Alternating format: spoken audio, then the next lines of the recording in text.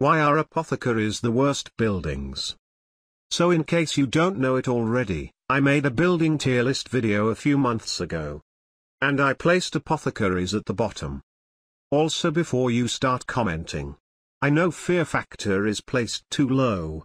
I made a comment about it after I released the video, but it was too late.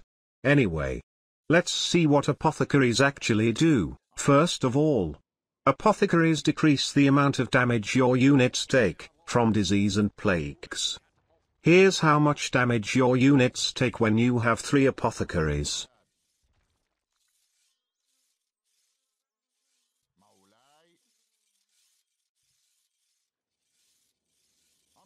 You see, most of the units are still in green.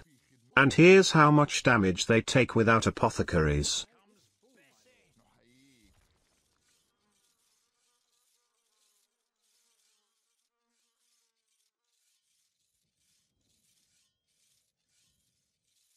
Even the clouds are lasting for a lot longer, so apothecaries aren't completely useless. But I mean, cows and disease isn't something you should worry about in most of your skirmish matches.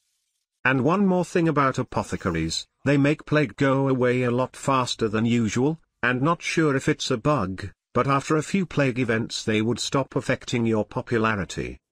These are all useless information though, since you can't get plague events in skirmish matches.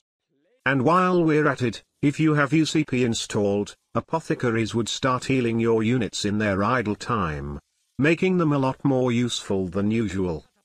If you wanna try out UCP, please check out the video in the top right corner. That's it for this video. Now enjoy the massacre.